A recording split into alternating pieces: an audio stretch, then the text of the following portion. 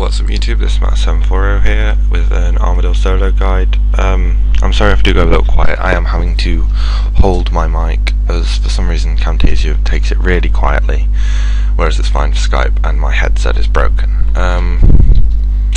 So yeah, this is a guide for high level players for solo Armadyl. This is what I like to take as the gear. I mean, obviously you could switch it for a Zarite bow, or you know, bring a ranging army or an archer's eye or a comp cape. It really is up to you. But this is my preferred gear.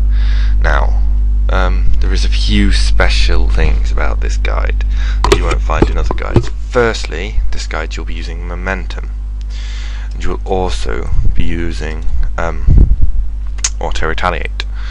Yes, I'm mad. See, auto retaliate, momentum, and for your quick prayers you're going to want to have soul split, anguish, and protect item if you want to be a bit nervous. Let me soul split. Okay, this is actually my third attempt trying to record this because it is being stupidly quiet. I don't know why. My mic is like this with Camtasia when it's fine on Skype. But hopefully this should be better. I might turn. Hold on, let me turn this up a little bit. There we go.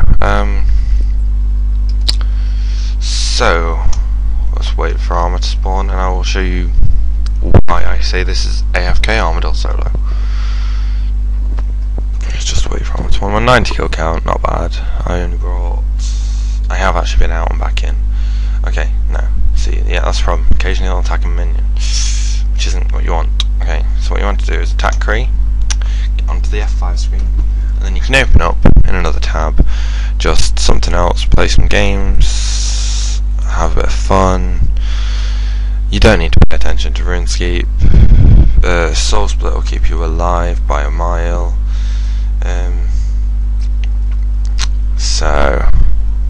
And you can just check your loots whenever you get the kill.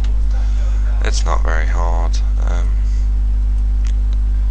In fact, it's rather easy. It's just showing how overpowered the top tier gear is against the lower tier bosses.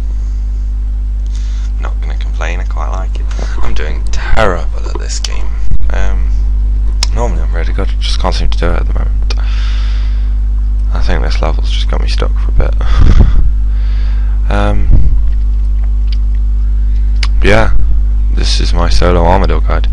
You obviously occasionally need to drink a prayer pot, whatever, unless you have if you have either penance or vampirism. I didn't bother bringing them on this trip. You can just completely AFK it, no need to even turn your kit. Well, either have your curses on, but you don't need to drink a prayer pot. If you've got penance, I have lost this game. Or you can, if you've got vampirism, you don't really need to even turn prayer on. What you might do is just go to the altar every time you can, and just turn soul split on. Then you'll be perfectly fine. Oh, got a kill. So, coins. And you don't even need to bother with minions either. They will also be taken care of through auto retaliate. Oops. I am doing so bad. I'm doing perfectly fine in armor. Yeah, this is my Armadyl solo guide for AFK armor. Think it's stupid? Go ahead. It's not many kills per hour, but it's more kills than nothing. And all using is a few prayer pots. So don't see why anyone would complain. Look, and then turn prayer off. Come over towards this corner, because then Kree is more likely to hit you than the others. This Kree has a bigger range. And spawn there, and there, so increase there. I'll show you the start of a kill. Let me just carry on with this game. You know, I don't want to lose, do I? And so what I do is just sit here on whatever I want to be on, even though I know I'm doing terrible, and you're probably going to be like, Matt, you suck at stick war. I don't, I just can't seem to play it this morning.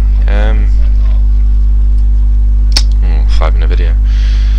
Well, at least it's a video really, because I haven't done them in a long time. Neither me nor Elle have. But yeah, so look.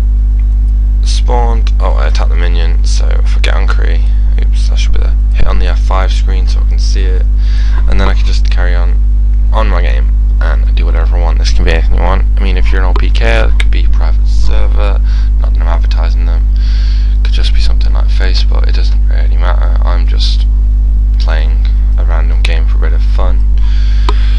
So yeah, that's my AFK Armadyl solo guide.